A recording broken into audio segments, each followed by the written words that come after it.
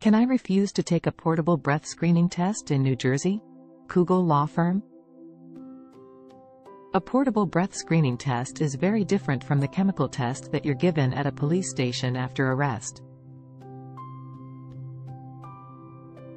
And it's typically something that the officer carries with them and is given or offered at the roadside, as opposed to at a police station later.